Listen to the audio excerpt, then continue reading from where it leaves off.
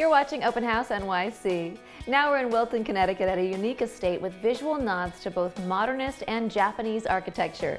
Dubbed the Lookout House with great reason, it's perched atop a hill with unobstructed views all the way to the Long Island Sound.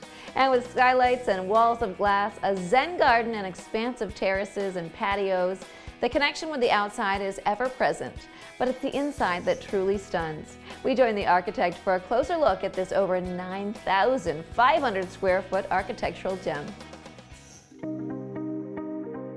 Hi, my name is Thomas Kligerman. I'm an architect, and I'm sitting in a house I designed in Wilton, Connecticut.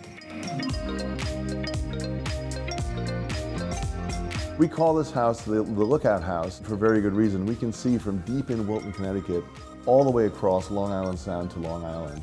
And it's really a blend of Japanese and Frank Lloyd Wright with sort of a dash of our own view of what architecture can be.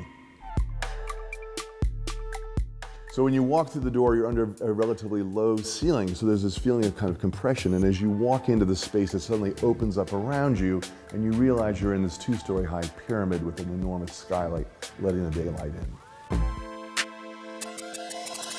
The pool is the heart of this house. In a lot of houses, it's the fireplace, but in this case, water is the center of the home, and every major function of this house rotates off of that pool. The kitchen, just sitting above it on a raised platform, is the dining room. The far side of it is the living room. You have to walk around it to get to the other spaces, so it actively plays a part not only in the design of the house, but in how people actually use the house. The kitchen is unique because it is the one element that my firm didn't design. The design of the kitchen was done by Pininfarina, who is best known probably for his Ferraris and other car designs. The kitchen is spectacular because it's this amazing blue enamel, stainless steel, polished concrete. It's really this beautiful sort of piece of jewelry that's been set into this house. The dining is a wonderful space. One is an amazing view, but it also has this intimate scale. And the chandelier above it is like a constellation of stars, tiny little light bulbs that light up. So the only thing you need to make the meals even better than they already are is a great wine cellar, and we happen to have that in this house too. We designed the bedroom to be open and airy, but also to be private. And so to get there, you actually walk across a glass bridge, like a synapse between the old part of the house and the new part of the house. The master bedroom suite, in a way, mimics the big space we're sitting in now. The whole suite is really one big volume, but what divides up the spaces is a block of walnut that sits in the middle, and that block of walnut is actually the closets.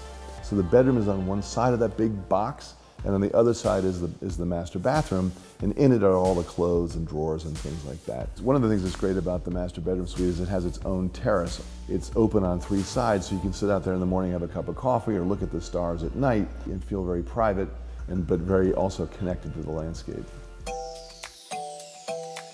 Within the broad brush of this top-of-the-hill landscape, there are many elements, almost little mini climates, if you will, little mini landscapes that you can use in different ways all around the property. If you're standing at the end of the outdoor pool and look down into the landscape, at the end of it you see a red clay tennis court disappearing into the trees.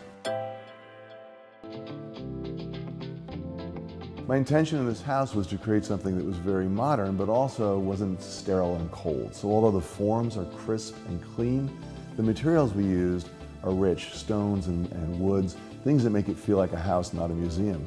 So thank you for coming by to visit today.